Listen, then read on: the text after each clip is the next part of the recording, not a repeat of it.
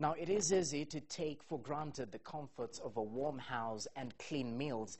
In fact, primary level social studies term food, shelter and clothing as a basic human right. But what does it mean to be a street child surviving on the mercy of strangers and learning to accept hardships and cruelty as a part of life? Here's Christine Kamau with the tale of the street. That louse that creeps about in the clean core of sophistication. You've seen him waylay his betters and make them start, especially when they have no change. And on it goes. You hurled a coin, which missed the target and rolled into the gutter, where he groped for it with a chilling grotesque gratitude. Just some of the words of Laban Erapu in his poem, The Guilt of Giving. Babangu alikataa misi mtoto wake. Mamangu alikufanga kitambo. Nikiwa mdogo. Babangu akaniambia niende kwa mamangu Nairobi. Sister wangu. Kuja nikamtafuta nikamkosa. Nikaanza kuishi street. Mamangu alikuwa anitesa siku mimi na sister wangu. Na tulipia shule. Kendo huko anakunywa pombe anakuja anatupiga. Mimi nikamwambia sister yangu, mimi sitakaa huko nyumbani tena. Mimi nitatoroka. Akaniambia tutatoroka na yeye. Sisi tukatoroka tukakuja huko Nairobi. Tukaanza kusurvive huko Nairobi. There are some things that help a child to stay in the home. Is with the parents who care, who give food, give protection, give love. And those things are so attractive and they make a child to stay at home. But when those things are lacking, a child will definitely think they exist elsewhere. Not referring to their real names, John and Mary have indeed faced the brunt life of survival, the streets of Nairobi, and since having a life to live, they must. Sasa, kulala kwa baridi. Tunavuta gam mpaka wengine na tunawabeba mbio tukiwapeleka Kenyatta wapasuliwe kifua. Kukaa kwa streets ni vibaya kwa sababu nasumbuliwa na vijana. Na kulala kwa baridi. Nakuomba pesa. Childhood is the pathway to adulthood. The inconsistencies and responsibilities forced onto these children and the organizations they form may carve out a difficult adulthood.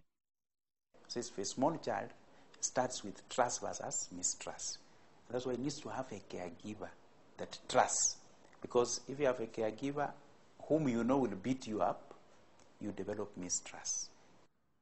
But Mary and John represent a small number of street children who have benefited of their right to social protection and ended up in Nairobi Remand Children's Center, an institution where their needs are catered for.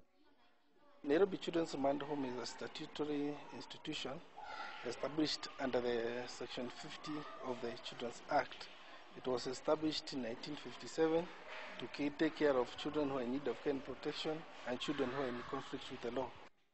But what provisions have been put by the government to rehabilitate children who have fallen short of care they deserve from adults? The children who are in need of care and protection, these are the children who have been found to be without proper care. These are like the street children, the children who are found begging, the children who are abused, either physically, emotionally, or sexually, children who are facing danger, for example, FGM, and any child who does not have proper care. But what exactly does a child need to grow into a holistic human being in reference to a home environment? Dr. Owire tells us more. These three institutions, the family, the home, and the church, are very important socializing agents for a child, because it's through the home, the school, and the church that the human tradition is passed on. And like other kids going to school and studying, these children too have dreams they wish to live upon being adults.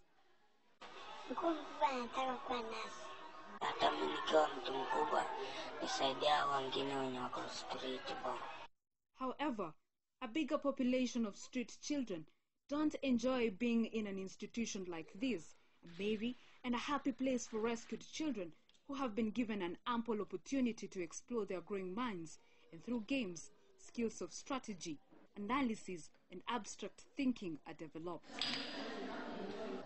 There is no gift greater than that of a child, but living a life on the streets of a city exposed to cold and crime, lacking in love and protection, results to only an erosion from within.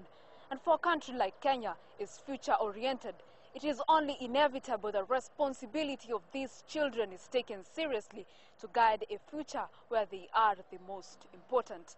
Christian Kamau for KUTV.